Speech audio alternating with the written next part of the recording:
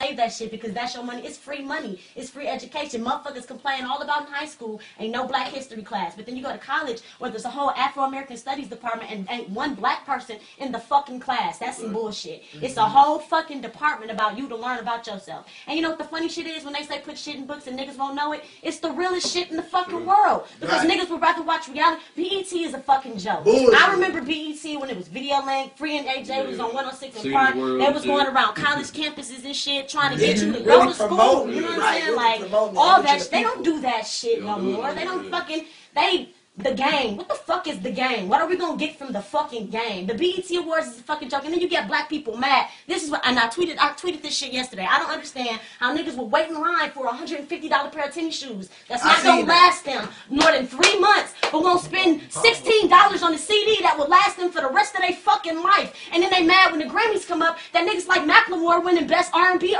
Macklemore is they're independent. They independent.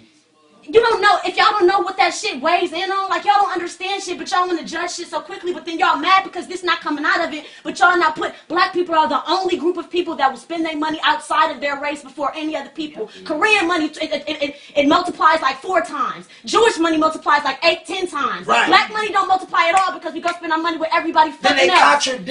Then they contradict. That's the fucking problem with black. That's the problem with the fucking world. We all fucking ignorant. And then when people give you information, you don't want to listen to the information. You want to be mad. You want to judge a motherfucker. You want to tell me something about, example, Barack Obama. What's the best thing he did for black people since he's been in office? Besides the fact that he is black. Shit. Don't worry, I'll wait. Shit. Don't worry, and I'm glad. And I voted for him the first time, and I couldn't even vote last year because I felt wrong voting for any fucking body. Like, I don't have shit to believe in. You want to talk about hope? You don't give me shit to hope in. I'm a black woman. I work 54 hours a week, and I'm barely fucking making it. Like, I don't have time to do shit. What is Obamacare? You want to know Obamacare? It closely mocks the Canadian universal health care system. And you know what the problem with universal health care in Canada? Everybody has it, but you gotta wait. It's not based on need. It's based on first come, first serve. So it's not the fact that we won't have health care, but our access to it will be limited. If you don't understand shit like that, you don't understand how Obama is actually detrimental to the black community. We have to get served when we go to the emergency room, regardless of health care before all this shit. They couldn't turn us away. That was the fucking law. They had to stabilize us at least. Shit, if we gonna die, at least we ain't gonna die and they gonna be on you. You know what I'm saying? Like, it was based on we don't believe in shit. You want to go and judge?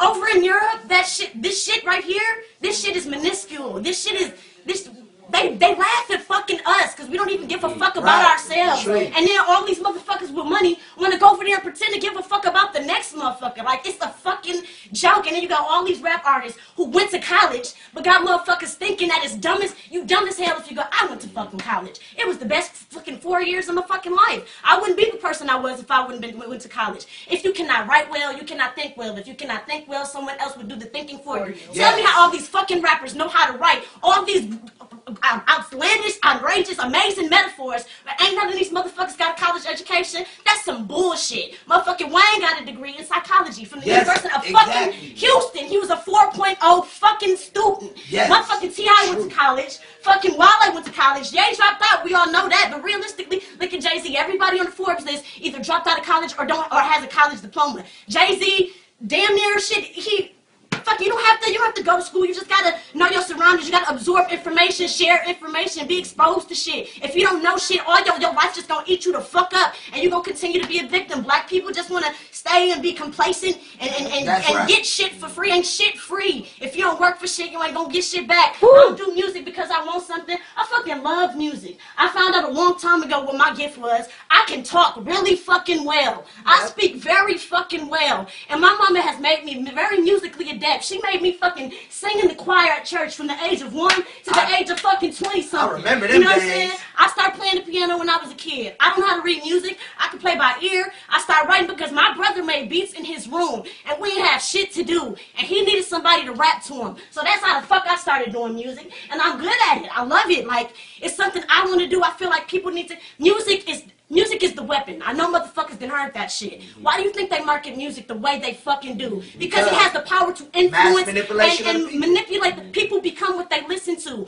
And It's not a secret. It's not a mistake that the music industry markets violent or gangster or detrimental music towards the black community, because we kill our fucking selves. All that bitches can, you know, booty me down and make that ass clap and roll your ass like a 24, and niggas know all the Yo Gotti lyrics and all the Jeezy, but y'all don't know the uplifting shit. Do y'all know that MIA's record label said that she couldn't drop her label, she couldn't drop her album because it was too positive. It was too conscious. Did you know that shit? Lupe Fiasco, we all saw what Lupe went through. Now they're trying to portray he's very ingenious. They trying to say he's crazy. To be fucking crazy. They do that to fucking everybody. But it's so much money and shit. We could get him to buy gangster music, then we can get him to go to jail, and we can make more money in these private prisons that's owned by the music industry. You know what I'm saying? It's all a circle. You never lose money in the music industry. That's a fucking lie. You get that shit back tenfold. A loss is still profit because you make something back, even if it ain't all what you invested. Investments get wrote the fuck off. That's just how the shit. It's money every fucking where. You just gotta put your name on it. And if you do something that you love, the money just gonna come to you. It's not about winning. It's about doing what the fuck you're supposed to do and how you're supposed to do it and what you believe in. And if you believe that shit, motherfuckers will believe in you. And that's the end of my fucking rant. I'm sorry.